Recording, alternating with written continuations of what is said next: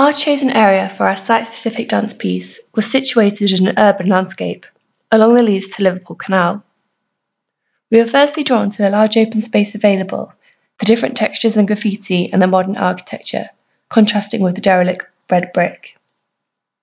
Our main stimulus became the 3 towers located here. With the water of the canal flowing adjacent to us, and the trains frequently passing ahead, Tower Works was full of contrasts. We thought this area would be great to respond to. We made the aesthetic choice to have 3 performers in our piece to go alongside the 3 towers. As each tower was very different in structure, design and quality, we took our individual improvisation in response to our towers, creating distinctive movement. My tower was very plain, appeared run down and did not have a visible purpose. I wanted my movement to reflect this and become the tower myself. By observing my tower and writing down thoughts that were present, I came up with a list which triggered the next starting point for my improvisation.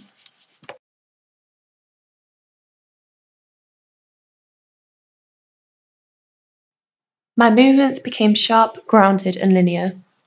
Shapes were constructed, reflecting the brick patterns in the tower. By drawing attention to areas that perhaps missed in the space, our aim was to reclaim and make visible the neglected towers, building a relationship.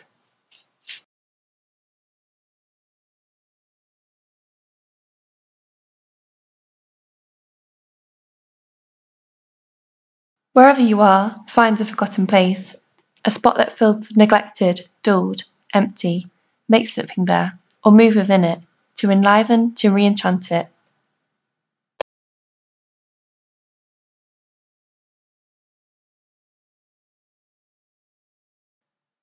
The wooden beams attached to the brick wall provided symmetry, unison, and a sense of order.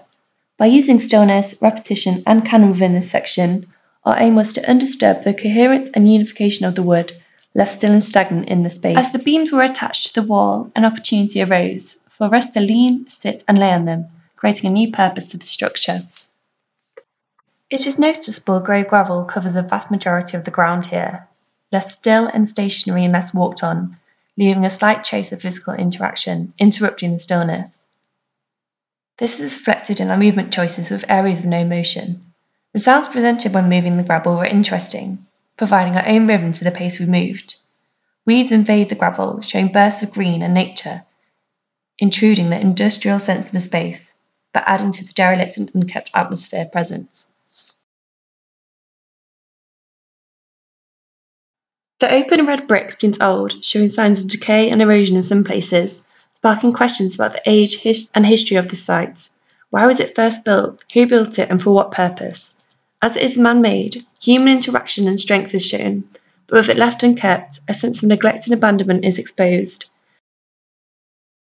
The cohesion of each brick fitting symmetrically into the wall, contrasting with the disjointed and uneven parts, shows another juxtaposition, which is reflected in our movement choices here.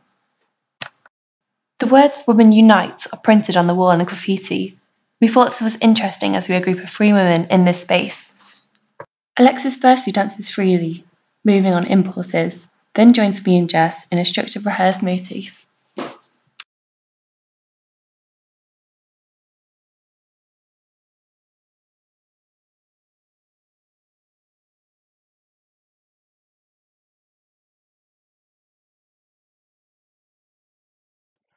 People occupy this space in many ways. The office workers, leisure walkers, people who live in the apartments, commuters passing by on the train, and people in boats, travelling the canal. A journey of people is shown, passing through the space, with perhaps destinations in mind. An accidental audience is always present.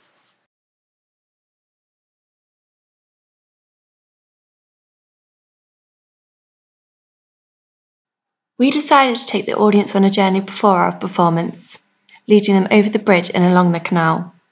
We wanted them to embody the surroundings before the piece and notice the different sounds, smells and textures along the way.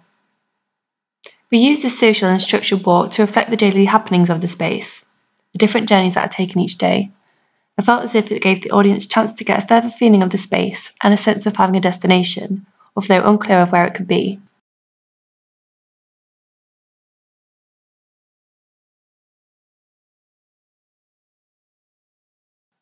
Our costumes were bright and stood out against the pedestrians, making it visible we were performers.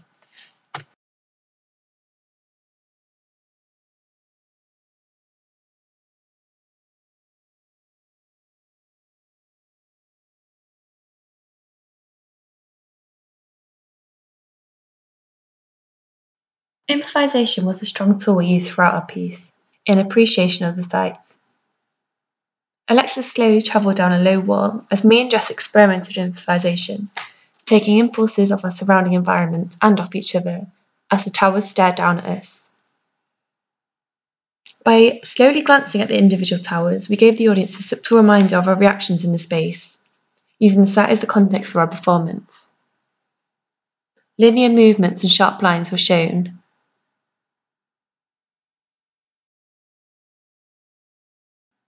Overall, our piece reclaimed and brought visibility to towerworks. Using the free towers, textures, and beams available, we appreciated and reacted to the space. This choreography is not possible to perform anywhere else. By using this unconventional performance space, distinctive movement and a new awareness of surroundings occurred.